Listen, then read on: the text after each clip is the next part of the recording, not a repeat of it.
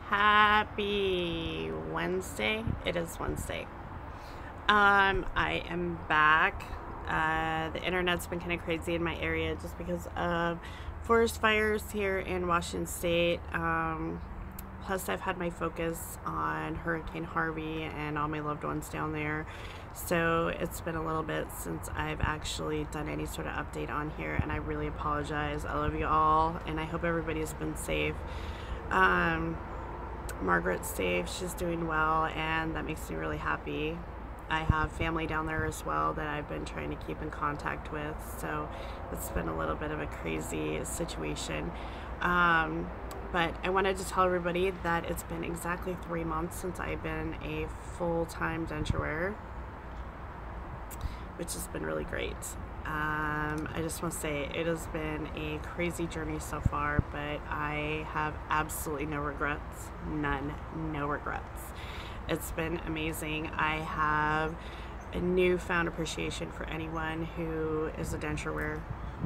I really do. Or anyone about to go through the process. It's been incredible. It takes a lot of courage, so own it. If you're a denture wearer, own it.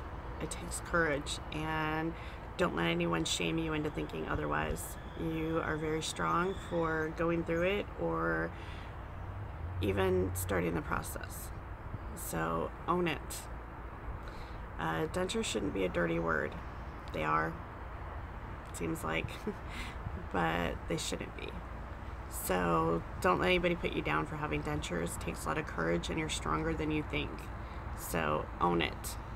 Really. This journey so far has brought me people I never would have crossed paths with if I didn't have dentures, and that is priceless to me. I never would have come across Margaret if I wouldn't have been looking for dentures. That right there, absolutely love you, Margaret, so much, and I'm so glad you're safe. When it comes to dentures in general, one day at a time. Just take it one day at a time. And don't set your goals and expectations on other people's journeys. Really. If they can eat a steak 3 days in, great, high five to them. It doesn't mean that you have to too. So remember that. You don't have to set your goals based on other people's goals or their milestones. And if you're struggling today, tomorrow's another day. And that goes for me. If I can't do something today, there's another day. Tomorrow's another day. Wake up and try again. Doesn't mean that it always works for me, but don't set unrealistic expectations for yourself. Don't. Just take it one day at a time, one goal at a time, and advocate for yourself. Speak up for yourself.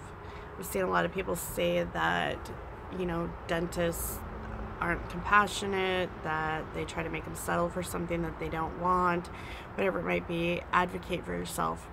Don't let them make you settle. It's your journey, your comfort, your life, and speak up for yourself. Don't let them intimidate you.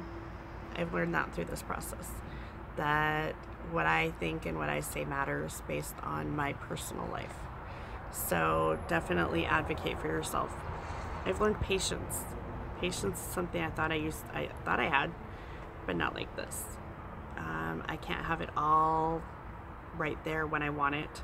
I had 3 kids, 2 very close together within 22 months, and I was outnumbered.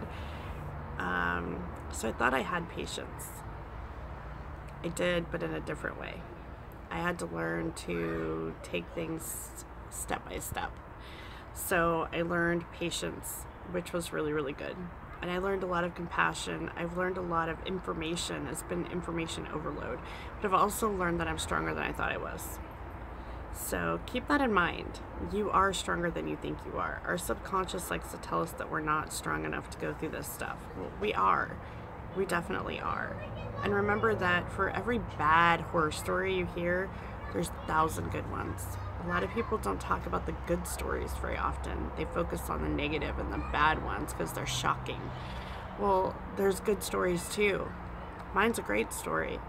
And I really didn't have a ton of pain or discomfort or bumps in the road that were out of the usual or out of the norm. So remember that, you know, it's just because you see something bad happen to somebody, it doesn't mean it's going to happen to you. So don't hold yourself back. I let the fear hold me back for a really long time, and that was the worst thing that I could have done, is not doing it sooner. So definitely jump in, get the ball rolling. It's been the best change in my life that I could have made for myself. So definitely don't hold yourself back. You can do it, even if you're young. There's so many young people out there now that are getting dentures. It's crazy. The one thing that I had to learn is that I wasn't alone. I joined a couple of Facebook groups and learned that there were a lot of other people out there going through what I was about to go through or what I needed to start, and I didn't realize that there was so many other people out there. And I lurked and I read and I watched and I researched and I did all of this stuff without saying a word for a while. But when I started talking in these Facebook groups, it made me realize that there were people that I could talk to, people that could answer my questions, or people that would just tell me that they were looking for the same information. That made me want to start the ball rolling. It made me want to start the process. So get out there, find a group. There's a lot of them on Facebook. You just type in dentures and a ton of them will pop up. And they're great. Just knowing that there were other people going through it was what helped me start the process and make the appointments. Have a focal point. For me, it was wearing lipstick again. That's what it did. Having that focal point, something I was looking forward to, was what helped me keep my appointments. What helped me want to get through the process better. So find a goal, find a focus, find something that's going to keep you positive. And don't focus on the negative. It doesn't help. It's not as painful. It's not as scary. It's not as bad as we think it is. It really is good. And don't let dentists tell you that you can spend $100,000 to fix what you know is broken, that can't be fixed, that's going to deteriorate in another 2 or 3 years, to spend that $20,000 on dentures in the long run. If they are repairable, great, go that route. But don't settle because the dentist tells you to. Get 2, 3, 4, 5, 10 different consults before you get a consistent answer. Don't just let the dentist push you around and make you settle for something that you're not happy with. So be your own advocate. In my journey so far, I'm so happy with Russell Klein. I cannot even start to express my gratitude for that man. I don't think that I would be where I am right now without him. I really don't. I was afraid that I was going to have to go without teeth for months. And he gave me something that I never thought I would get back, which is my confidence. So I absolutely adore Russell, and I work really hard to try to educate people and let people know that he's out there. He's providing a service a lot of people don't have an option to. The prices are so high. So he does provide a service for people that, you know, at a lower cost to get dentures, which is amazing. So I love Russell. But just an update about my journey. I am so happy I made this step. I'm so happy that I chose this route, and the people I've met along the way, my denture community, I absolutely love you guys, and all of you have helped me get through mine. I know that sounds crazy, but everybody that I've come in contact with has helped me, along my journey. They really do. It's something that fuels my momentum moving forward. So definitely remember that. And the more we all share information together, the better it becomes for the community. The more we talk about it, the more we share. That is what helps everybody. So remember that dentures aren't a dirty word.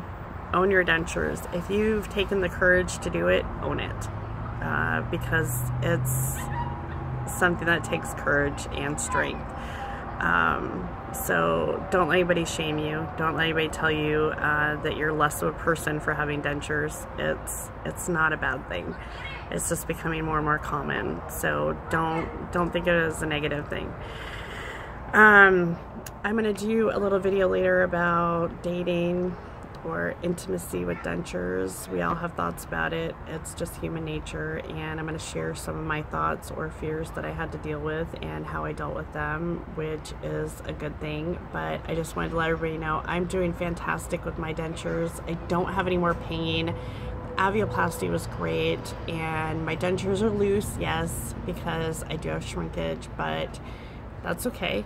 I'm keeping my Russell Kleins for now until I feel like I'm ready to get the permanent ones for my insurance, and I'm gonna go from there. But I am so incredibly happy I went down this road, and I definitely wouldn't have thought that it would have been this much of a positive experience, but it has been. So don't let anybody tell you you can't do it, because you can. You definitely can. You're stronger than you think. Because I'm so proud of myself for doing it. And I think a lot of people would say that. And remember that for every bad story you hear, there's 1,000 good ones. It doesn't mean it's going to happen to you. Take that leap. Take that leap of faith that you're worth it and that you can do it. Anyway, I love you guys, and I am back, and I will be getting more videos out there today, tomorrow, following forward, and going from there. But I've got a lot of stuff to share with you guys from over the last week. It's just going to take some time to get all the videos out there and everything, but my teeth are looking great. Love them.